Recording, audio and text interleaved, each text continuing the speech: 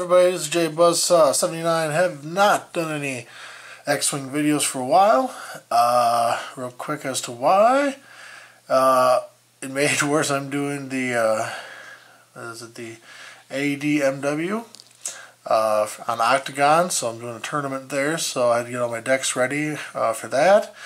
And I also bought a house, so we're kind of getting stuff ready for the move. So, busy. Just putting a few videos up here for you.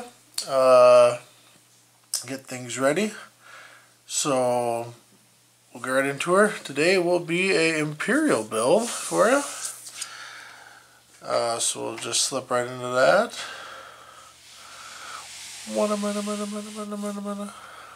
Alright. So yeah, running here, just the Decimated Patrol Leader, pilot skill of 3 dice turret, so the 360. No defense dice because Decimated, we don't care about that.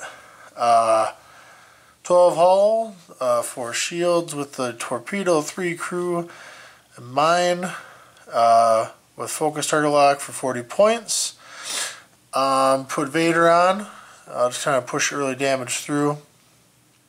It's not so bad to take 2 if you're making a kill shot or hopefully put a good critical in. The mix, so that's alright. To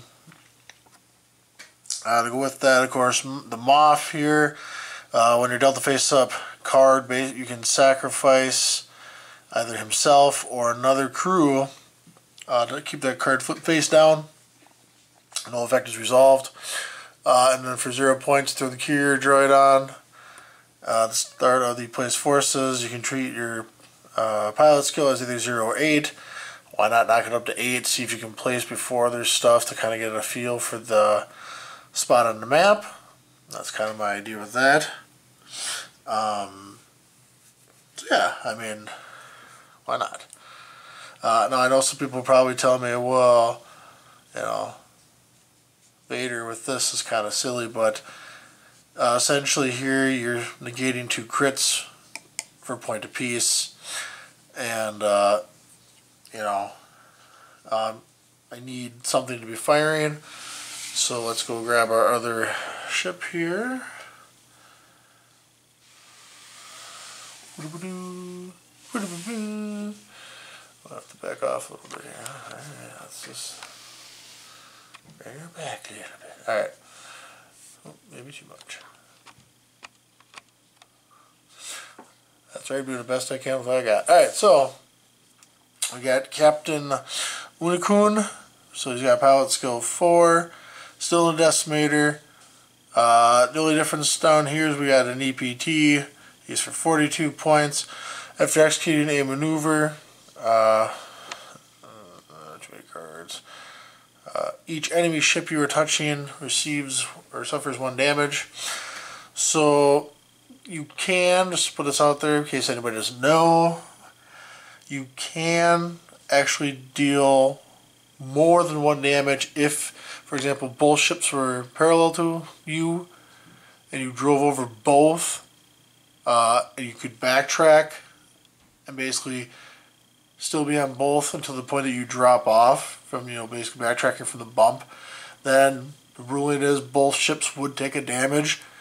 If you overlap basically 2 ships and 1 slightly off kilt and you back up, okay, well I can't do that one, you back up a little more, then you finally drop off, the ship that you last touched is the one that takes the damage, just so we're clear on that. So it is possible.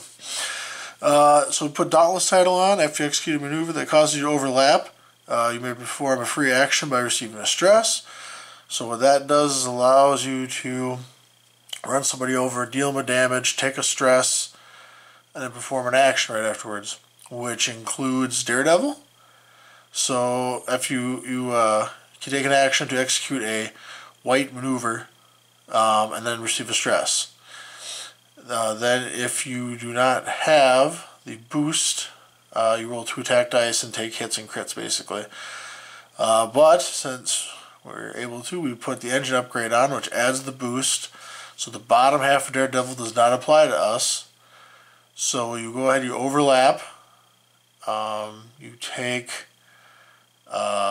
1 stress to activate Dauntless, and then you go ahead and activate Daredevil to take another stress, and then smash him in the face again. And at that point, it's kind of up to you. You can continue, take another stress after that, so you'd be triple stressed. If you wanted, you could also pull off the Moth from the other one, and then put another Inspiring Recruit here for another point, which once per round, when a ship, which is you, a friendly ship at range 1 to 2, removes a stress token, you may remove an additional one, so that would allow you to remove all 3 of these with 1 green maneuver. Of course, Cure Droid, because again it's free, so why not? It is limited. But what that means to people who don't know is that you can only have 1 per ship. You can have multiple in a build, but only 1 per ship.